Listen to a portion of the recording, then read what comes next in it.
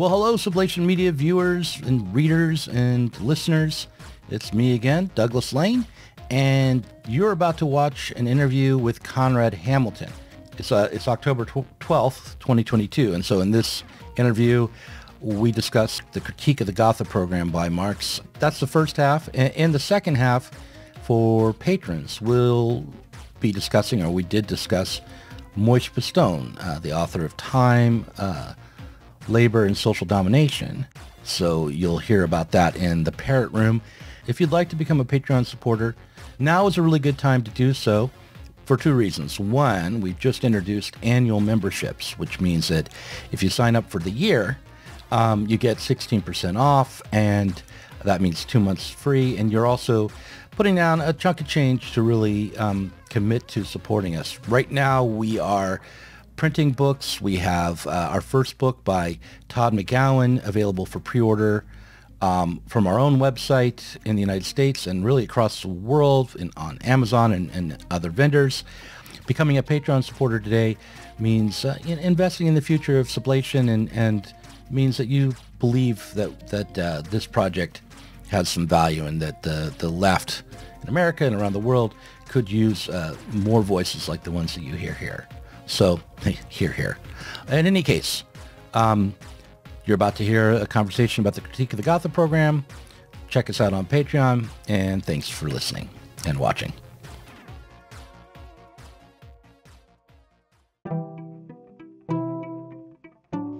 The death of God is about the drying up of a horizon of meaning and of a whole form of human life. Where do we stand in the illusion it makes? What kind of space are we invited into? The material relations between people become social relations between things. When we look at toasters, corn, and TVs, we still, to a large extent, live in the interregnum between worlds, if you will, or between paradigms. Not many people in the history of the world have faced that. Diet Soap is a Sublation Media podcast. But we'll get into the Gotha program in a second. But you just said that you thought that the opposition to the predominant culture in the 90s particularly took a kind of a fascist form, at least aesthetically. Because I was mentioning how I was watching My Chemical Romance, the Teenagers song, and relating to it at the age of 51. Shows, I think, it's something that's stunted in me. But anyhow, why do you think it took a fascist form in the 90s? Well, I just think there was no way of thinking, really class struggle, in the conditions of collective revolt in that period. And so I think that, I like to think of these sort of touchstones of cinema, right, of that period, right? If you think of something like the Fight Club, right, in terms of this kind of, hyper macho aggression. And, it's a complex work. Both the book and the film. But I do think certainly there's an element of romanticization. But you look at something like The Matrix, right, where it's like, this isn't like a mass uprising, right? It's like a very Manichaean and like simplistic notion of like the real world versus the fake world, which Zizek has critiqued, right? Variously asking for a third pill.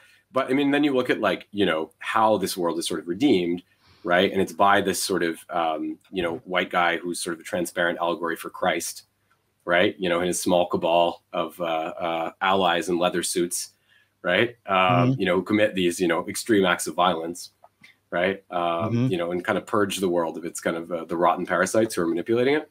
And so I think that, and actually it's interesting, right? Because if you look at those kind of people, like the Wachowskis, I guess, I think I saw like, what is the new Matrix movie? It's like it's not even memorable. The title is memorable. What is it? Matrix Restoration. The Matrix again Returns. on digital streaming. I think that's actually the title. Is the Netflix original Matrix or something like that. So in that it's like obviously it's intended as a among other things, right, a critique of the sort of perceived misappropriation of this as an allegory, right, for like sort of far right communities, right, the sort of red pill, blue pill, and this kind of thing. But I do go with Lukács on this when I say like no art, no philosophy is innocent, And I mean, I think that, if it was possible to, quote, misappropriate something like The Matrix in relation to the ostensible intentions of the original authors, it also has to do with not just necessarily and so explicitly, the fascistic undercurrents of The Matrix in its original form, which I still think is a good film, all else, but also, just how general this allegory is, right? I mean, it functions completely, it's extremely Platonic, right, in that way. And actually, I think there's a funny story about Baudrillard, because in the beginning of The Matrix, they see, there's a copy of Baudrillard in Simulacra and Simulacrum, which Neo hides something like a disc in the first scene. And I think it was something like Baudrillard was reached out to comment about the film, and he claimed that, it has nothing to do with his work, right? Because I mean, it's like this, Baudrillard's work absolutely, it doesn't have to do with, the way that there's simply like a real world and a false world, right? It has to do with the way that more and more, the very nature of the relationship between reality and appearance is falsified or internally generated, right? And how like there's no, how in this context there's no simplistic appeal to an exteriority that really has any tenability, right, anymore, right? How increasingly, and I think you can definitely see some parallels with De Boer, right, which we've discussed. Yeah. But I mean, like, I like what Baudrillard said about it, though. Baudrillard said that The Matrix is the kind of film that The Matrix would create if it was trying to disguise the existence of The Matrix, which I think is a really, really interesting comment vis-a-vis capitalism. Right. Well, I want to go back to the Fight Club. You mentioned Fight Club, and I read that novel as well as I think before I saw the movie, and it to me it struck me as a reworking of Catcher in the Rye. It was not a particularly unique or original work, even though lots of things were different about Fight Club from Catcher in the Rye, but the central character seemed to be very much a Holden Caulfield kind of character who was looking for a way to be authentic and connected in a world which seemed filled with phonies. And so, and especially the ending of Fight Club had a similar quality to the ending of Catcher in the Rye, because in the original novel, if I'm remembering correctly, the whole book had been written from some sort of the vantage point of the author in a sanitarium, after he's been given some help in terms of his mental. I'm going to turn off the. My Facebook is chiming, but I think that's part and parcel of the problem, right? Is like when you approach, the negation of the system from the standpoint of the attempt to achieve or distill some kind of authentic experience, right? Right. Yeah. Obviously. Mm-hmm. Or well, although I don't know, I feel on the one hand, you can't actually from within the system find authenticity. And perhaps even the search for authenticity is part of the problem. On the other hand, I think that seeking out, beyond just seeking out your basic needs, if you're someone who has been cast aside or made marginal within the system, beyond that, seeking out authenticity is a way to end up on the path towards seeking out transformation. But that will often be where people start from, especially when they're teenagers, which is where we started, right? But when they're young and they're feeling like they're about to be brought into the world of adulthood, of the world of the system, made to conform to this world. Well, capitalism is great. Capitalism is great at transformation, right? I think that the general consequence of failing to see the lack of authenticity, as the cause rather than the symptom, right, of our larger economic problems. I think it leads to an incapacity to differentiate from the forms of novelty transformation that capitalism engenders, and a sort of authentic, if you will, transformation of the economic structure. And I think we see that very, very strongly in, if you look at someone like Deleuze, right? Like, in Anti-Oedipus, right? Like he almost like cosmologizes capitalism. He's like, oh, well, socialism, this is just this sort of like, sterile kind of thing that just, reproduces, he's talking about state socialism that reproduces pre-capitalist relations of domination. And of course, it's a little ridiculous, right? When you consider how much transformation actually occurred within socialist states. But I mean, the result of this is barring the transformation beyond capitalism, which he's attempting to achieve. Capitalism becomes like this, transcendentalized, innovative power. Right. When you say, when you think about the amount of transformation that occurred within socialist states, which states are you thinking about particularly, and at what period of time? Well, I mean, I think most canonically, like Russia and China, right? In terms of like the radical transformations, and very, very like Promethean in a way. Those transformations were not transformations from capitalism into socialism. Well, it depends what we define socialism, right? Because a lot of people following state revolution, you could characterize that as an immediate stage. Doesn't have to depend on that. You could agree that those were socialist states, but the starting point wasn't capital or capitalism. That wasn't the starting point, but I do think that in a more global sense, it still had a very strong influence, because I don't think beyond the fact that these countries, both to varying degrees, had working classes that were important to the advancement of these ideas, if not their decisive victory.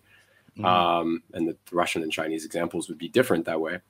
I think that the entire program, right, associable with what we might term Marxism, right, even in its, Russian or third worldist adaptation, I don't think that ever would have been forged were it not for, the gains made and the ideological developments of the working class, right, in the most industrialized nations in the world. And Marx's work is a product of that. Right. So it may not have been directly a transition from capitalism, but it still depended on that, right? Because those were the kind of values, to some extent anyway, or to a large extent, they were trying to instantiate even within a less developed context. Sure, right. So it depended upon the dynamic of capitalism emerging.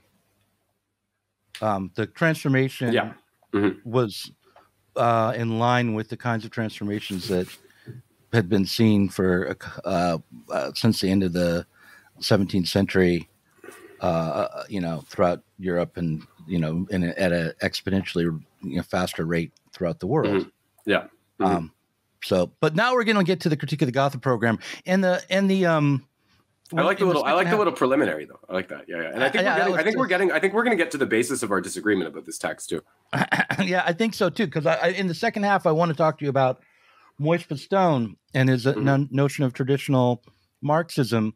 And I do feel as though this is that my admiration for and attempt to incorporate Pistone's understanding of Marxism into my own understanding is what sets my understanding apart from yours. And I think the majority of the Marxist left's understanding, regardless of whether they embrace China or think that we can achieve social democracy in a sure.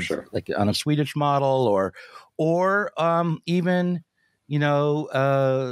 align themselves with what, like someone like Heinrich Grossman or Trotsky or whatever. There's this understanding that Moise Pistone articulated that I try to understand and incorporate, and that I think should be challenged. And we'll do that in the second half. But before we get to that, you wrote a piece for Sublation Magazine. It's a long piece. It's called "The Society of the Social Consumption Fund: Marx and Labor Certificates." That's the title that's at the top of it right now. We can we'll probably retitle that as something like "The Critique of the Gotha Program Was Sexy," and we'll put like a couple people in like bathing suits at the top to get those clicks. Yeah, that'd be typical classic Sublation move. Epic gamer move right there. I like that. Yeah. That's right. But you start out talking about how Marx's method did not lead him to define or describe scientific socialism or socialism at all very often. Yeah. But what you are aiming at in the piece is to understand what Marx meant by labor certificates, particularly, and the limitation of his suggestions in the Critique of the Gotha program. And you submitted this at a time when Spencer Leonard was leaving Sublation, and he was giving you one sort of edit, and then I stepped in my typical left-com way and gave you my kind of edit. Well, sometimes I think like an actual editor, sometimes more like some sort of ideologue. But maybe it's appropriate that a piece on successive stages of transition ended up being published. When there were stages of transition at Sublation. Right, definitely going through some transitions right now. But what I thought we'd do is talk about I would take on my full ideologue position and give you an opportunity though to describe what you think the limits of Marx's labor certificates were and what brought you to this to write about this today. So what was it about Marx's Critique of the Gotha program that made you decide that it needed to be explored and expanded upon and expounded upon now? Sure. Well, I mean, I think that Daniel Tutt, for example, he's sort of, I think, quite effectively talked about how we could probably break sort of like or divide, kind of the Western or the American left, more specifically, or socialist left, into 3 columns, right? And one of those is, I guess, what you'd characterize as sort of tankies, like Marxist-Leninists, right? Who have some sort of sometimes equivocal, but, a sort of loyalty in any case to the legacy of actually existing socialism and the Third International, right? And another one is sort of DSA, right? Democratic Socialism, Sanders' reformist program, a certain kind of emulation of Scandinavia and all of that. And the third one he characterized as being, and I am not going to be repeating his exact terms, but it's sort of an anarcho-communist kind of formation that has become very, very, involved with value theoretical analysis, right? To the extent that anarcho-communist or left communist impulse is premised on the idea that, we need to actually get rid of the value form itself, right? In order to achieve a higher state, which, by the way, like even Marxist-Leninists would not disagree with, right? If you look at State and Revolution, it's just a question of, how we go about that, right? And the speed with which we go about that.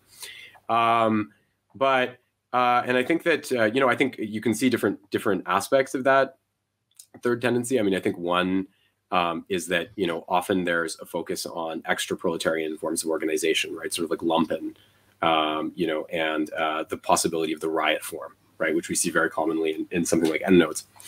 But I guess, I think that for me, I've been identified at times. You've dubbed me as a contemporary Stalinist. I'm probably about as ambivalent about this term as you are, as having your face grafted on Mao and the banner for Sublation Socialism. Right.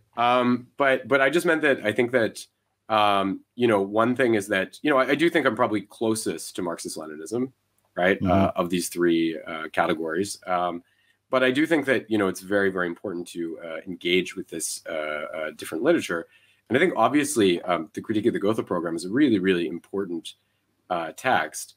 Because this is what I sort of point out, right? I mean, Marx was, an avid, appreciative in certain respects, but also very much a critic of utopian socialism, sort of Fourier's. I always like this one, they're going to salinate the seas and make them taste like lemonade, in the higher stage of. It's my favorite too. Yeah. I think that's all anyone actually knows about Fourier is that he proposed that. But yeah. Also, I've read a little bit more, but that's all I recall. Yeah. All I know is I read his whole book, and all I remember is that, and that he wants to pay government employees to have sex with people who are lonely, sexual minimum. But yeah, like postal workers, like they'll show up to your house, deliver your mail. Really, yeah. For men and women, yeah. Right. And who knows which one you'd get on a given day? It might be a different gender each day, and these days that could be 3, 4, 5 different genders. But the point is, Yes, I think that's a good idea. I think lonely people probably you want to spend a little extra money and have them talk to you as well. That would be good. Well, he also hates Jews and Chinese and English people, I think. Though he's French, so I guess the latter point has to be forgiven, as a necessary, obligatory. I'm going to say, like, trait. of the three, I'm with him one time. But I think that this text is really important because this is what I said. Marx, was critical of some of the sort of wild propositions, right, put forth by the utopian socialists. Not wholly unappreciative, right? And certain aspects of that, I'm thinking of Owen in particular, do end up synthesized in this text. But part of this is that Marx was attempting to pursue a kind of dialectical method to focus on a representation of the future from the standpoint of the present, right? So kind of following naturally from the is rather than going immediately to the ought. And so there's not really many texts, right? Very, very few. I mean, you have comments in like the third volume of Capital on the realm of freedom and this kind of thing. But there's really not many texts where Marx, kind of stipulates what he would imagine, socialist or communist transition to look like, right? And so that I feel like if we're having these kind of debates between these sort of, ideological factions within the socialist left, this is a really, really important text to analyze, to try to reach any kind of conclusion regarding to what extent the ideas being put forth by these different segments are in conformance with what Marx was proposing. Of course, whether we should just do what he was proposing is another question, and one that is also addressed within my text. So in the text itself, of course, is a response to the Gotha program, right, which was put forth by the German Social Democratic Party in 1875. And I believe that, Marx actually got, his response was based on a version that was published in the newspaper. And it was written, I think, only for about 9 or 10 or like a dozen people. And it was never, the critique of the Gotha program was written for 9 or 10 or a dozen people and was never actually published. Mm-hmm. And of course, the Gotha program, its adoption in 1875 is usually associated with the triumph of Lassallean thought, right, over Marxist thought. And I won't elaborate on that too much, but it is interesting to note that in 1891, they went to adopt a new program, and that was the Erfurt program, right? And at that point, Engels decided, and this was after Marx's death, which I believe was 1883, Engels decided to publish this text, which Marx had originally only written for, a small audience within the party, in order to help influence and sway debates that were occurring. And while the Erfurt program was by no means totally satisfactory, right, to, Engels or some of the people who styled themselves as kind of arch Marxists, it was widely considered by them to have been an improvement, right, over the 1875 Gotha program, right? In terms of what I write, of course, I think anyone with any familiarity with the critique of the Gotha program is aware that Marx puts forth different stages of transition, right? So one of these is the dictatorship of the proletariat, right, which is, in a sense, the continuance of class society, albeit with the proletariat in dominance, right? As a sort of for the construction of the foundation of a transition to a different kind of society or socialist sort of society. And then we pass into the lower stage of communism, in which you have labor certificates, right? And quote, equal exchange, right? Based on the principle of labor time, right? Though as I'm sure you won't hesitate to bring up, how equal that is would still be quite contestable. Right. And in the third stage, we get, a society in which, from each according to their abilities to each according to their needs, which actually Spencer Leonard helpfully added in his revision was originally a quote of Blanqui, which I was not actually aware of. So I like that. He just went full on with that one and added the reference to my text. So all credit to Spencer. Right. Which, I've got the critique of the Gotha program open, and I'm going to confess, when I'm trying to find the section on the labor certificates here, is it called, were they called certificates? Well, I don't think they call it. I think it's, if you write certificates, you'll find it. Yeah, I'm not sure. Okay. I'm not sure if the exact phrase "labor certificates" is used. Okay. You know, and yeah, The thing I would say most of all, yeah, continue. yeah, I found it. Well, the thing I would say most of all is that your characterization of the Critique of the Gotha program is completely accurate, and yet I think could be misleading because while it's true that he does mention and Mm-hmm. assert that there would be a transitional period and the dictatorship of the proletariat and the lower stage of communism and the full communism would be like the three pieces. It is not the case that what he was primarily doing in the Critique of the Gotha program was making positive assertions, right? I mean, the whole of it is really written in the style in this way. He'll take a quote from the Gotha program, and then like a sentence like "labor is the source of all wealth and all culture," and then spend paragraphs explaining why that sentence is in error. Like in this case, labor is not the source of all wealth. Nature is just as much a source of use values as labor. He starts out, and so when he's making positive assertions or making claims about how socialism might arrive, he's doing so always in response to the suggestions and assertions of the Gotha program. And so that shapes the kinds of things he addresses. Yeah. Right. He doesn't. And I think. Go ahead. I think in terms of the English reception. So again, and I think it's going to be really helpful. I'm going to have to go over, my actual points. But I think, again, just as a preliminary to that, I think that the English reception in particular is shaped by the fact that, the Gotha program itself is like very, very hard to come by in translation. The translations you find are like really, really abysmal. But in any case, I mean, I would stress that I think that the motivation surrounding the text, given its obscurity in Marx's lifetime, and to what extent these things should be taken as affirmative propositions can be subjected to a lot of debate and historical scrutiny. Part of what my text is really responding to is the fact that, certainly there are a lot of people who take these as, very, very definitive kind of propositions. And I think, if only because of that, I think they need to be critiqued for sort of logical or economic coherency. Right. Right. So, you could say that you might be right, but the fact is a lot of people have taken that up, in a more literal way. Right. Right. That's true. And so, I mean, when our back and forth, and by the way, this is going to be coming out on Monday. I think I'll probably take a clip from our conversation now and run it on the Sublation Magazine show. And then this will be for the Diet Soap podcast on Wednesday.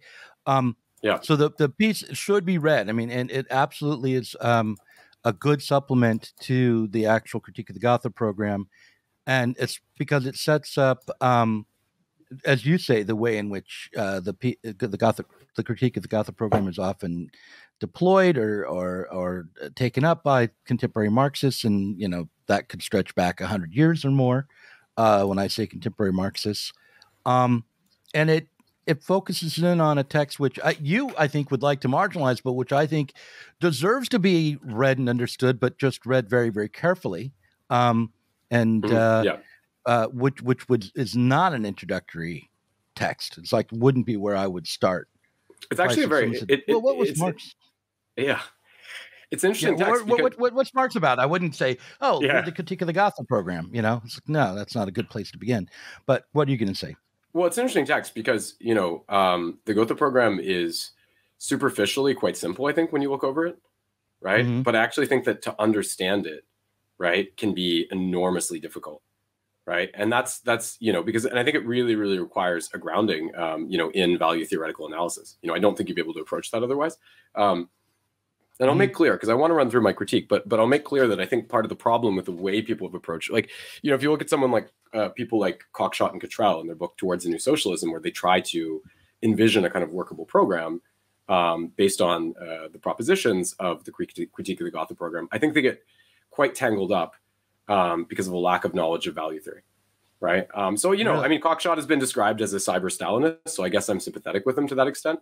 But, I mean, part of it is like, and so this will be clear. I want to go over what I say a little bit, but so what I'll say here is that, I think, the dictatorship of the proletariat, as well as the higher stage of communism outlined by Marx, there's not a lot of content to that in the text.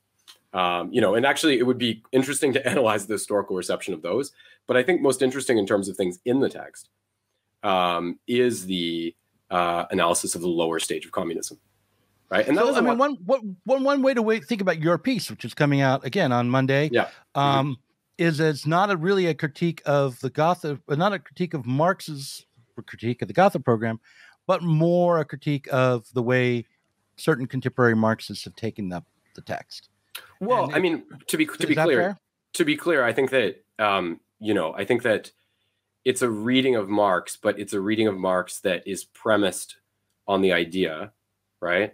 Which has some basis in historical reception, but it's premised on the idea that we can sort of, that it's worthwhile to take these things seriously, and to literally and not treat them as just immediately self-undermining as well. Yeah, right? But okay, so for instance, we could decide, as Cockshott maybe has decided, that the notion of these labor certificates could be taken up in isolation, understood on their own, and implemented by some sort of a socialist state as a way to transition away from capitalist society into the lower stage of communism or socialism, right? Yeah. And and so what you want to do is say, okay, well, what if we did that? How would these certificates actually function? How would they work? Absolutely, and particularly on economic grounds. So let me just kind of run through that. Yeah. So one of the things that makes the lower stage of communism, as described by Marx, a little bit operatic, right, in its formulation, is the way that he declares that, if we talk about sort of value-based exchange, it exists and it doesn't, right? And the manner in which it exists, right, is in the sense that you'll have something like a social consumption fund, right? And workers work, and they receive goods from the social consumption fund based on the labor time they perform, right? So the idea here is the exchange of equivalents, right? But in another sense, it doesn't resemble value, right? Because none of this is premised on the distinction, right? Between value and price, right? So if you actually look at Marx's economic works, right, obviously value and price are different, right? Value is the substratum of price, but value is conditioned by or the product, socially necessary labor time, right? We have.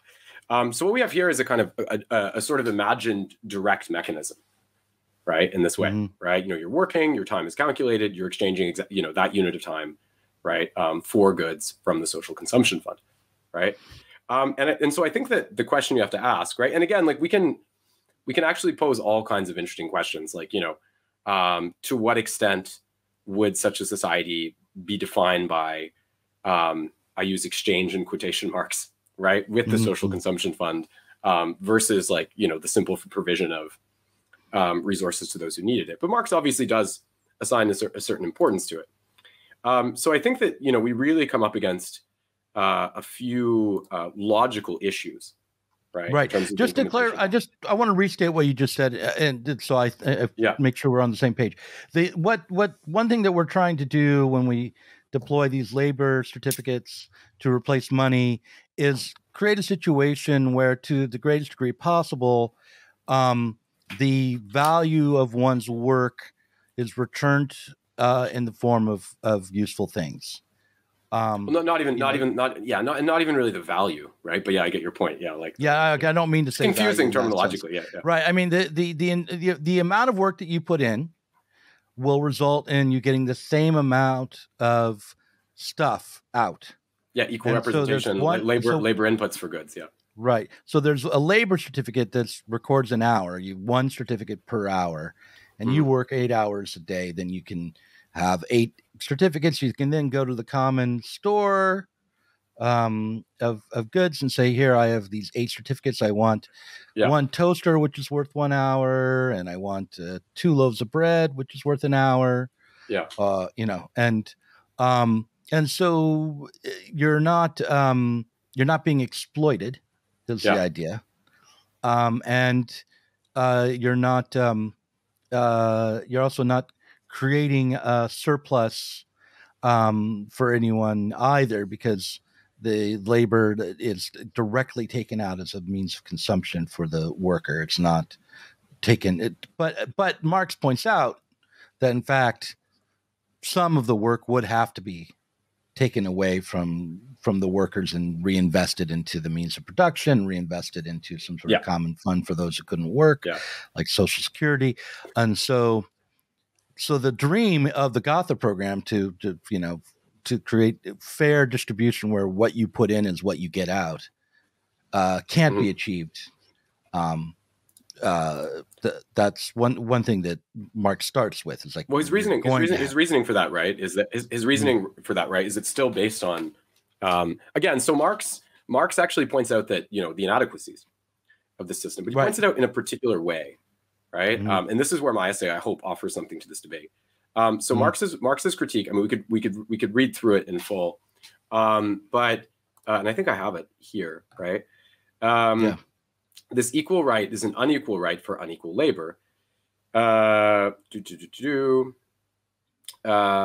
by its very nature can consist only in the application of an equal standard. And he says, the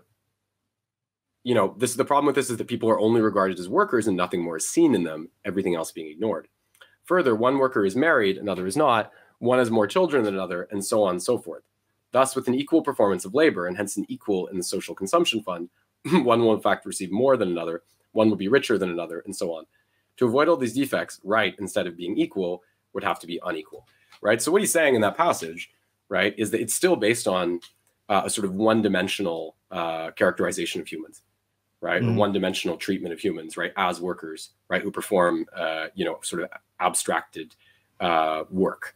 Right, mixing terms a little. You get my point. Yeah, right. But like, and the problem is, of course, like again, if you're a woman, you have a bunch of children, you're not going to be able to perform as much of that as somebody else, right? So it still permits this gulf. Or if you're a man and you have a family with lots of children, you're going to have to provide. Your work will have to provide for more people than the single worker living on his or her own. So. Yeah.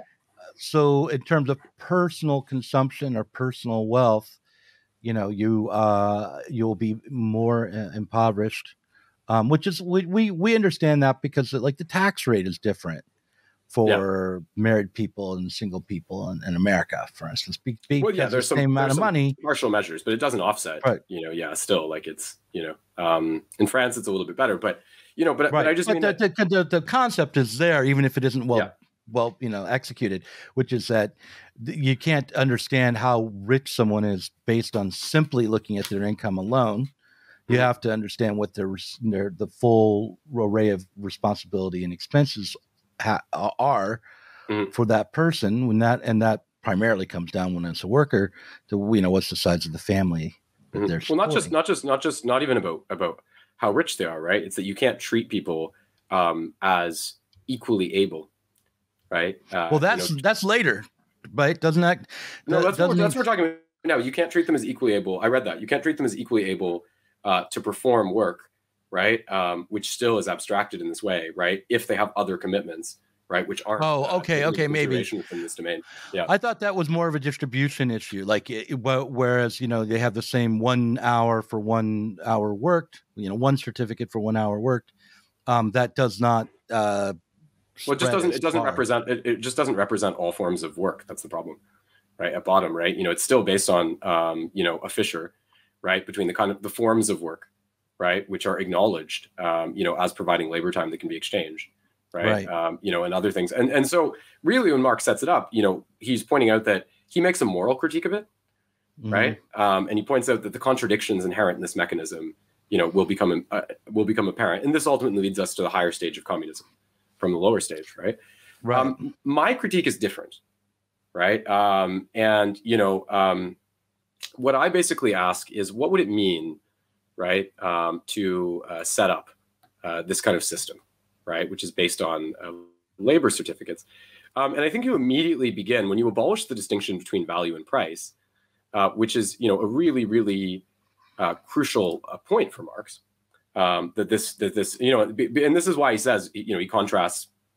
He always talks about how, in a way, you know, in a way, it was Robert Owen, right, who understood this properly, right? Because Robert Owen had earlier put forth a notion of sort of labor certificates or labor money.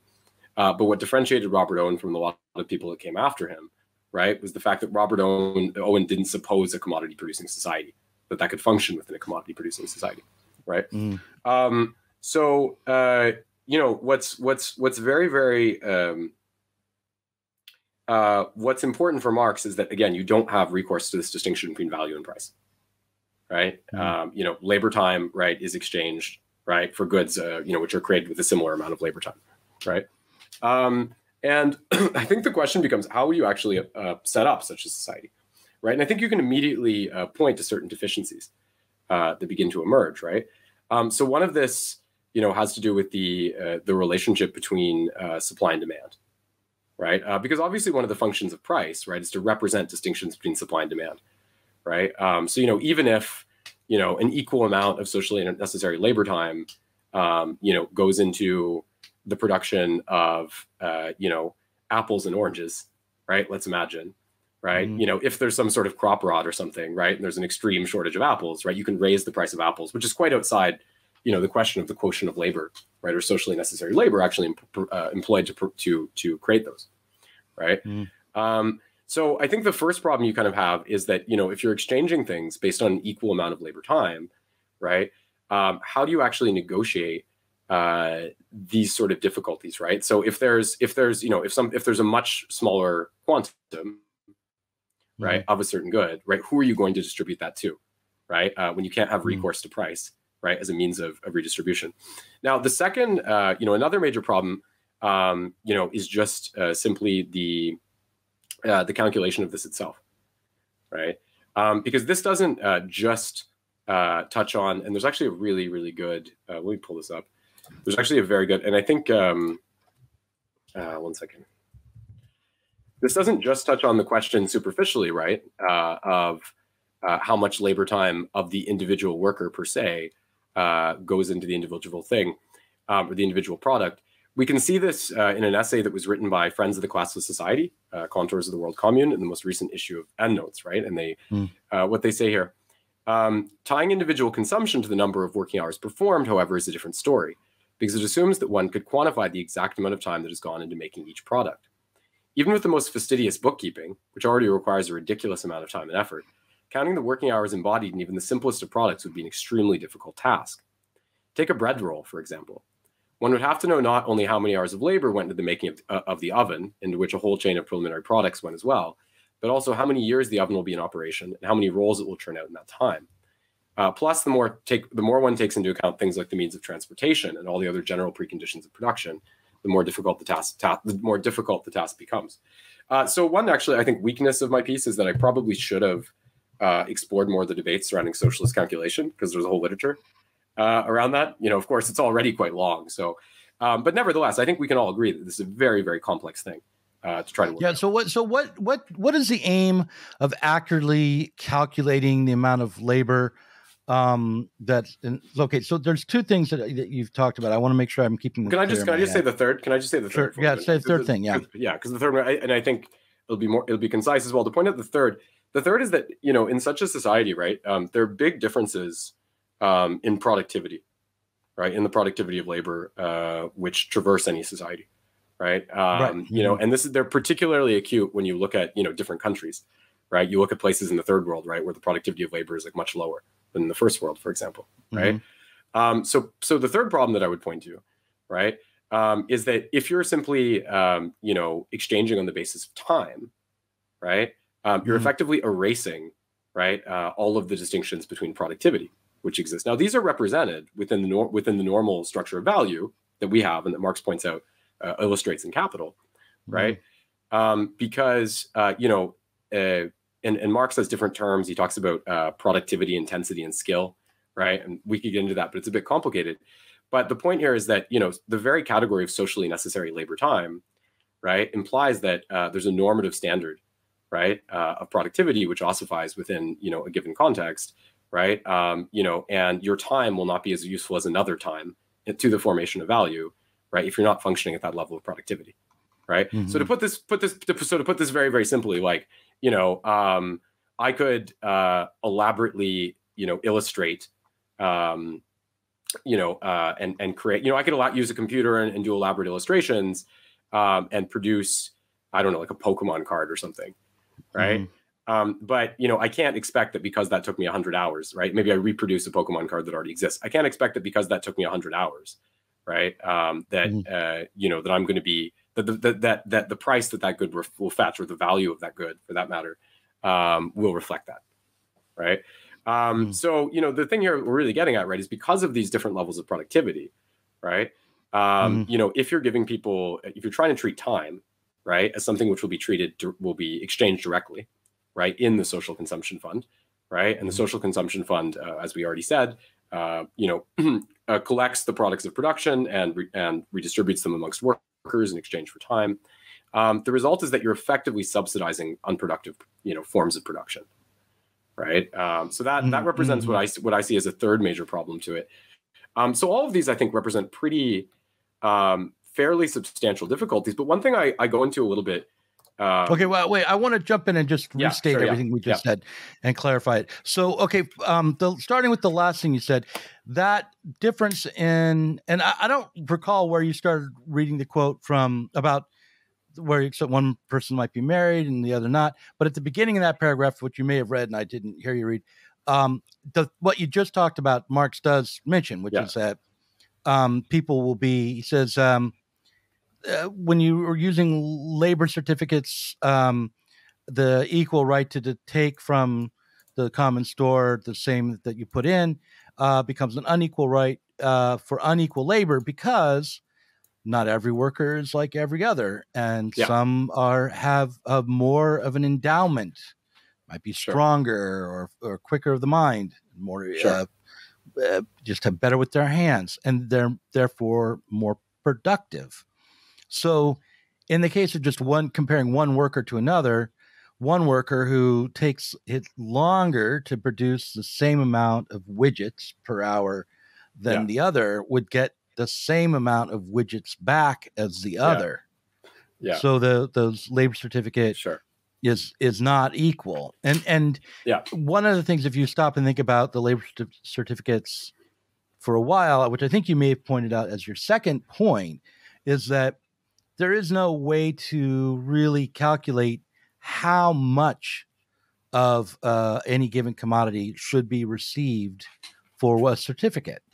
What is, what's an hour worth in as when measured in terms of Twinkies or iPhones or cars? It's a big problem. Yeah. Right. And the way that Marx spends quite a bit of time in Capital is explaining how those relations are obtained through capitalist production. Here, he's not talking about the entirety of the system and how these relationships are set up, but really just trying to address, as I said at the start, like this proposal in the Gotha program that what should be aimed at is that every worker gets the full share of what they of the work that they put in, right? So, but here's the problem with what you're saying. So I agree with you that comes somewhat close to what I'm saying on that point, right? But the problem is that when Marx talks about one worker being stronger, Marx talks about three ways, in which the productivity of labor, so to speak, could diverge from a socially necessary standard, right? And that has to do with, it's a big problem in his work, really, but that has to do with productivity, intensity, and skill, right? So loosely speaking, we can say skill, the capacity of the worker, intensity, how hard they're kind of going, right? And productivity, which is really, I think, often a reflection simply of automation and other processes of social and managerial development, right? But it's not taken up like on a collective level. Right. So it's not, in other words, it's not a question that's in the Gotha program or in the Gotha program. I'm saying Marx doesn't take that up on a collective level. So he's not talking about distinctions between nations and things like this. Right? No, so he's not. it gets to what I said. I mean, it ends up being, I think, well, the point he puts forth there is quite an individualistic and moralistic kind of critique. And it's not one that really gets us into the nuts and bolts, right, of how that would really function at a broader level. Right. I'm not saying it's completely removed from that. Right. And I would just say again that is a consequence of the context in which it was written, which was in response to these very abstract statements of principle in the Gotha program, rather than as setting down a fully worked out system of socialism. What he's doing is a negative critique. He's saying, look, these principles are not adequate, and I can demonstrate to you exactly why. Indulge me on this though. But what I wanted to just add was that I think that it's very very interesting, because I'm not going to go over everything from the essay, but I think that if you look at earlier, right, in the Grundrisse and certain other texts like the Poverty of Philosophy, right, Marx attacks sort of the adaptation of Ricardian socialism, which had happened in France, right?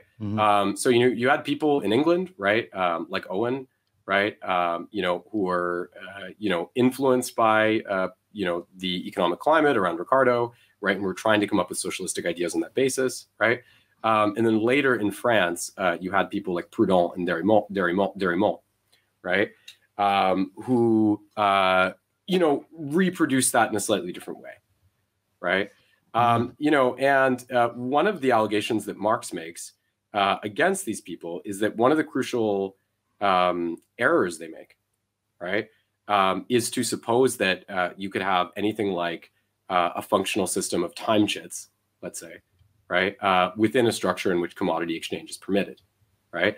Now, this is like a little bit complicated, because if you actually go back and examine the writings of Proudhon, right, Marx actually mischaracterizes him a little bit, because Proudhon's exact point isn't that there's going to be like time chits that people are going to exchange, right? It's that you have like a banque de peuple that gives loans, capital essentially freely to everyone. And that once you do that, there'll be no exploitation because everyone can get capital. So effectively, goods will exchange at value, right? Because of that. So, but, this is the thing, right? I mean, if you think about what Marx is saying, right, the social consumption fund is like a completely, I'm not going to say centralized, like state centralized necessarily, but it proposes a centralized mechanism, right, for resolving these issues. And I think that this is very important, right, because there's no actual free exchange, for example, in the society. Right. And this is the thing, right? Because if you were actually to have a society in which you tried to do something. Why do you say that there's no free exchange in such a society? Well, like for instance, if I am in a society where the state is divvying out the goods from a common store, and based on, let's say, labor certificates, there's nothing to stop me from taking the widgets that I purchased with my labor certificates and trading them for a glass of Kool-Aid from someone, or giving them away as a gift, which is not quite of the both halves of an exchange, but nonetheless is a free distribution. There's no limitation. I'm not limited in what I can do with the property that I purchase. It's just what I can't do is can basically take up what is produced in its entirety, or in a sector, or own or rent labor, but I can exchange whatever I like from what I take, so there's free exchange, and there's no I don't think there is. Stop me.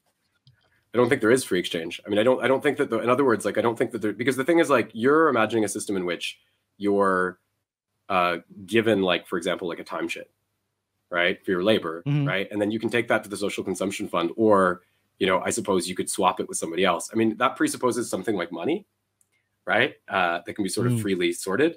But I think what we're talking about in Marx is more like something in which, you go and you can withdraw just from that one place, right, based on estimation of your hours. And I can tell you the reason for that, right? And Marx is pretty clear about this, right, when he writes about the earlier proposals, right? So when he talks about Robert Owen, right, he said that, Robert Owen understood that labor money, it wouldn't be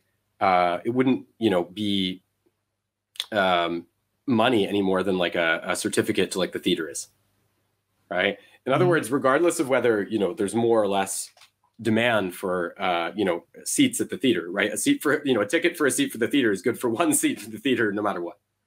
Right. Right. Right. But you see, like if you go back and you read Marx's critique, again, I was talking about his critique of the Proudhonists, right, in France.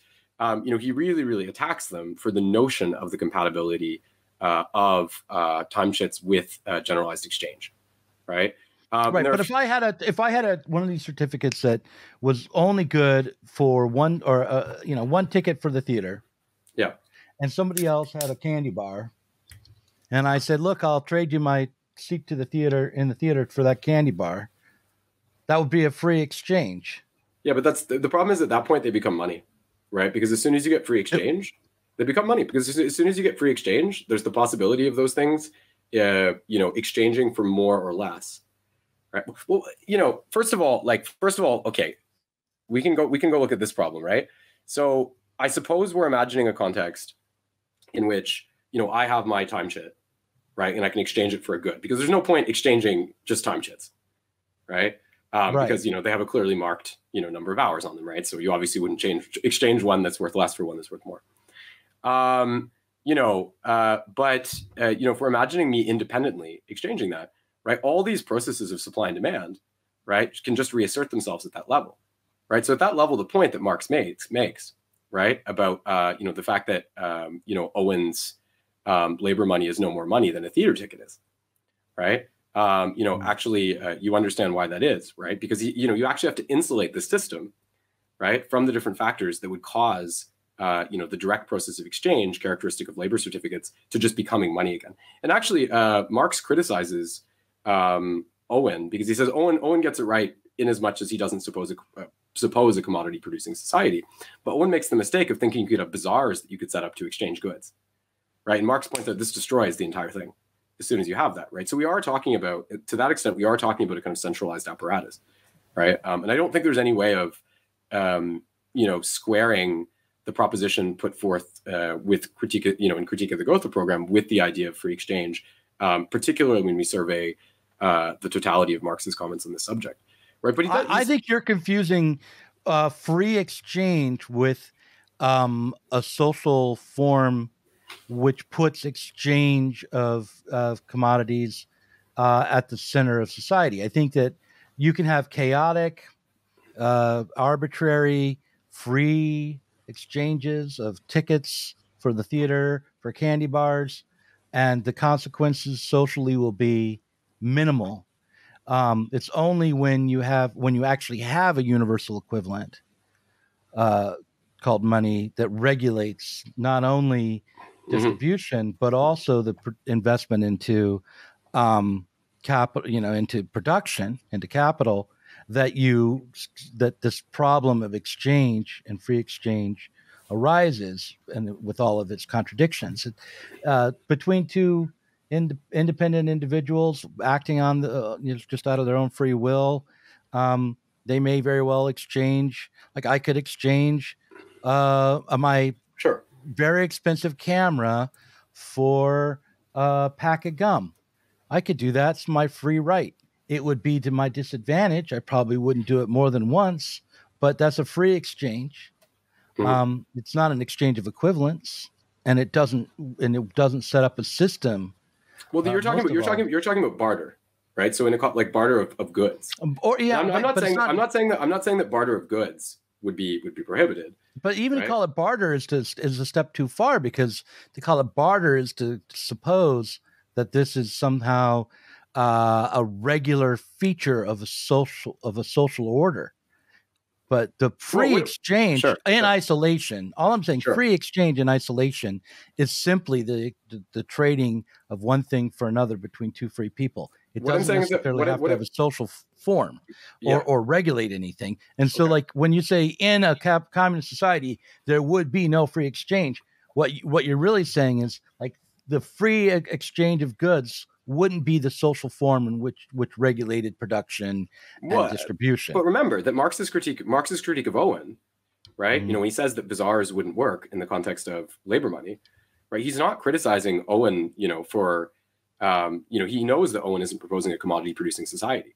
Owen's proposing a non-commodity producing society in which there exists, incidentally, bazaars for exchange, right? And what Marx is saying is that doesn't work, right? Where now did we can talk about. Was this in the Poverty of Philosophy? Well, I mean, I can look up the exact 1 second. Because this is one argument that I am, you know, among many, I'm sure that I'm not as familiar with. But to return to let's I want to, like, I think what we've reached now is the turning point in our discussion. And the nifty thing about this conversation is that as I've had it, I'm realizing that the amount of depth and perhaps a number of sea monsters in those depths. Oh, there's a lot. Yeah. Are innumerable. And so well, let me before we move on, I want to say something quick. I want to say that I just want to, because I do point out in this, you know, some of the points that Marx makes in his critique of Derrimon, right? So this idea that you could have, you know, equal exchange or time chits in the context of commodity production. And the first point he makes is that it would be very, very easy to hoard in this context, because as productivity goes up, right, so too do the what time chits exchange for. Right. So there'd be a strong incentive to hoard in that context. So paradoxically, while they talk about disabling the exploitative practices of banks, you know, some kind of banking or pseudo banking would actually be very, very plausible in this context. Another one he points out is that, like, you know, if we're talking about capital and commodity production, I mean, it makes no sense, obviously, because you wouldn't be able to theoretically extract surplus value in this context. So how could you, on what basis would you organize collective production? Right. And the third one is that, you know, differential levels of productivity corrupt the representative character of these things. So in other words, like, you know, if you had, you know, if you have people living in areas, right, you know, in which they're being given equal time chits, right, and the productivity of labor is very, very differential in those areas, right, you get into this major confusion, right, as soon as you get into any situation where these things are being freely exchanged, right, or sort of functioning like money. Right. So this is why I think Marx actually, you know, rejects, right, the idea of, now it's one thing I said, if we're talking about, you know, we exchange two objects, like as a sort of arbitrary and incidental form of barter. But I think what really Marx wants to do is to make sure that people aren't, you know, to clarify that, you know, the labor certificate is not a form of freely circulating money that you can take out and just like swap for different stuff. Right. Does that make sense? Yeah, it does. I mean, I just want to, like, I would want to walk through the arguments carefully to make sure that I'm understanding each of the concepts fully before I assented to your characterization. But it's certainly on the surface of it makes sense. One of the problems in general of, like, reading something like the Critique of the Gotha Program or Capital or Marx in general is that because we live in a society defined by capital, there are concepts which we presuppose, which go unexamined, which take a special effort to bring to mind. It's not even that they're difficult concepts once we do think about them. It's just that we're so accustomed to presupposing them that we don't examine them, and they kind of operate in the background. That's what one of the ways that I understand ideology is when you have. So I'm very, very close. Here, give me this. I'm very, very close to my major thesis. So okay. Say your major thesis. So I'm very close to this. So when Marx actually in the Grundrisse, right, when he discusses, he discusses and draws delineations, you know, between people like John Bray and Robert Owen, who discuss these ideas in the context of a context outside of commodity production, and people like Proudhon or Derrimon or John Gray, who wrote the work The Social System, who discuss this in the context of commodity production. But he has a particular interest in the work of this guy John Gray, who wrote a book called The Social System, right?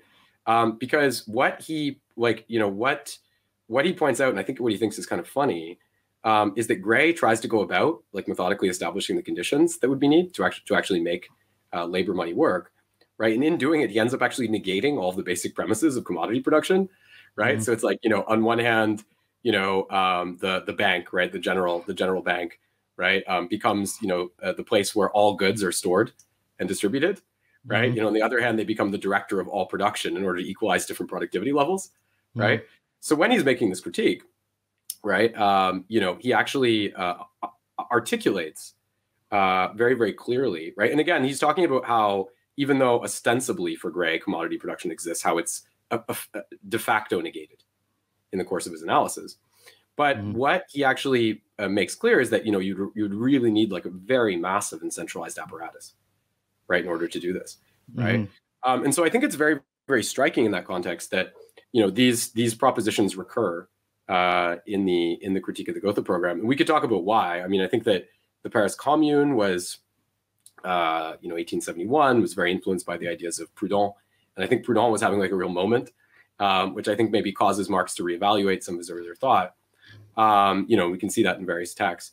But I think that one thing you get, and this is one of my major issues with the critique of the Gotha program, is that in a way, Marx doesn't represent, that earlier critique that he made, right? And not only does he not represent it, right? He also sort of uses these phrases like a society of workers working in common, and describes it as something that will arise sort of spontaneously, right? But the more rigorous analysis of this, right, that we find in Gotha program shows how that's anything but spontaneous, right? Look, okay, here's what I want to say in response to now. We really will be moving on to the second half because we're running, not that much longer than normal, but I told you it would be 45 minutes. Sure. Well, let me go. No. Let me respond. You can go, but eventually let me get. No, let me respond, and then we're going to move to the second half. Yeah. Okay, so here it goes. What we need to land on is just precisely what what I would think you should critique. I mean, you can object to this, but I think what you ought to be critiquing here is not on the level of working through adequate distribution or setting up prices or whether or not money could be hoarded or so forth. But what is the presupposition or what's in the background of Marx's critique of the Gotha program that he's presuming can be achieved or a problem that can be overcome? And do we agree that it can be? He doesn't make an argument for what he ultimately arrives at in the critique of the Gotha program, which is that the aim of putting forward labor certificates would be to create a situation where those labor certificates became irrelevant as the production was increased or production was made to be more creative and efficient, would become the aim of life, and from each would come what they were capable of, and to each would become would go what they needed. So regardless of whether Marx said it first, it is what he presumes communism would be, and what I think he presumes would be necessary to break from capitalism as a mode of production, the unfettered, productive, creative activity of all humanity, as set apart from concerns about how many hours are worked each day, or how many hours are embodied in particular commodities, but rather done through some sort of general intellect and a common purpose, common store of goods, but beyond that, a common aim of creative life. So that's what I think that is at the heart of Marx's vision, as you can see it in the critique of the Gotha program, and I'll give you an opportunity to respond to that, and then I want to talk about Moïse Pistone for the second half of this. Sure. The dynamic. Okay. Go ahead. Well, I think what's what's really interesting, if we look at the history of this is the different ways that it's been taken up, right? Because as you say, right, there's a lot of sea monsters down there, to use your verbiage. Yeah, right. Yeah. You know, and in the final part of the essay, I kind of break down what I see as three different. I use three different texts as exemplifying different responses, right? So one of these is by Tadayuki Tsushima, who's sort of a apostate Japanese Trotskyist. It's from his book Myths of the Kremlin, and he, I think, very, very effectively, shows how Marx's labor certificates are disanalogous to the idea of labor money within commodity production, right? And makes some of the points that I've made so far, right, about exchange and so forth. But then I think that, he lapses too easily into supposing that these conditions are going to be fairly easy to set up, right? He doesn't actually do the work, right, of showing all the difficulties. So I critique that on that basis. Then I have a text by, again, in EndNotes, which I earlier referenced, Friends of the Classless Society, Contours of the World Commune. And I find their stance really funny, because their view is like, well, there's no obvious transitional means of getting from the lower stage of communism to the higher one, right?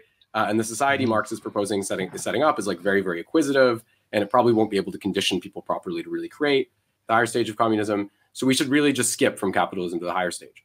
And I think the obvious paradox of that is, how can you say on one hand that the lower stage isn't going to condition people properly for the higher stage, and then say, oh, we'll just go directly from capitalism, right? But I do think that, you'd have to understand a bit more about communization theory to get into that. But the third one I critique is a book by Paul Cockshott and Alan Cottrell, which is called Towards a New Socialism. And they have this, like, it's a real book, and I think Cockshott's background is in like engineering or something like that.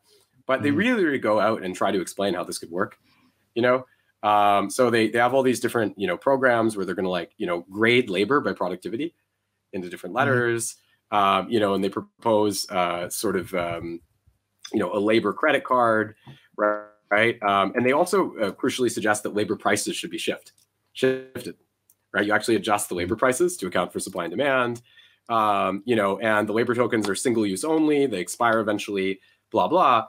But I think really the problem with this is, like, once you get through, first of all, they don't actually observe the formative distinction, right? Between, money and labor certificates, right? So by permitting all these things, they kind of just transform it into a new form of money, right? They work in all these mechanisms like supply and demand. Right. No, what generally tends to happen is that a proposal is put forward, or 100,000 proposals are put forward in order to properly manage capitalist production and exchange, from the perspective of a socialist state. And you can call it labor certificates, or you can call it labor chits, or you can have, make it. I think at one point David Harvey suggested maybe instead of money, everyone should use something that like wheat, something that will have a certain shelf life and then become useless, so that you can't accumulate. I think that was something he played around with briefly in the late 2000s, right around. But yeah, it wasn't maybe wheat, but it was some sort of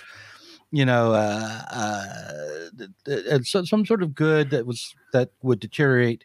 Wouldn't be able to. You couldn't hoard it and hold on to its value, because its use value would deteriorate. But here's what I want to get to with. Okay, I want to go back to. Let me just say finally about Cockshott. Yeah. I'm just going to say this, and Cottrell. I think it's not. I think ultimately this proposal ends up as a really awkward, mushy middle, because it's like, if you're going to do all these things, right, and basically just make labor certificates into money, then why not just use money? Right. I mean, I think this was the conclusion Lenin reached. Right. I know. And as a contemporary Stalinist, this is your solution. It's like, why bother abandoning capitalism at all? Well, no. I want to get beyond capitalism. If you have a system that doesn't work very well, I mean, and this is what Lenin knew when in State and Revolution, right? He made two crucial additions to this text. The first one, he stretches the dictatorship of the proletariat into the lower stage of communism, right? And the second one, right, he eliminates all the references to labor certificates, right? So he clearly was just putting distance between himself and this idea, which he saw as unworkable. But I mean, I think in general, I think the worst thing in a way about this text, right, which again, I don't want reproach Marx for too much, because the text was never meant to be published and on and on. But I think the worst thing about this text is that, there's a really, really, it's within a kind of context in which there's collective ownership of the means of production. But there's a really, really strong focus on, exchange, right? Which makes it, quite, in that respect, and in certain ways, it resembles, the work of the Proudhonists, for example, or the Ricardian socialists. And I think that, Marx had already earlier distanced himself from that when he said, we're going to go to the hidden abode of production, right? That's really the point of capital in a way, right? Is in many ways to approach this kind of thinking. And I think we see this sort of neo-Proudhonism, right, which is very, very common in our society. I think you see it everywhere from the politics of Occupy, right, right through to, sort of like crypto, and smart contracts, right? This idea like, if we just alter the means of exchange somehow, everything's going to be okay, right? Workers will be able to make the value of their labor, right? But ultimately, this isn't going to work within capitalism, right? And I think we're already seeing, the nefarious ends that these different technologies can be used for, right? So I mean, even if you look at something like smart contracts, it's like, okay, I'm able to work without a capitalist overseer, right? I get the value that I produce, right? But then there's going to be a capitalist right beside you who exploits labor, gets way bigger, puts you out of business, monopolizes the sector. Okay, right. So listen, I'm now going to move on to the second half of this conversation.